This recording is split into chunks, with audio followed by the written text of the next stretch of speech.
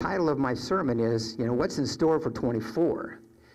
And then below that is, how will I respond to the unexpected? I want us to look at it, Jeremiah 29:11. It's a verse that lots of you are familiar with. For I know the plans for you declares the Lord. That's you and me, the plans he has for us. He says, my plans are to prosper you and to not to harm you and to give a hope for your future. That's what he has planned for me and for you. So I want that. But here's where I get in trouble.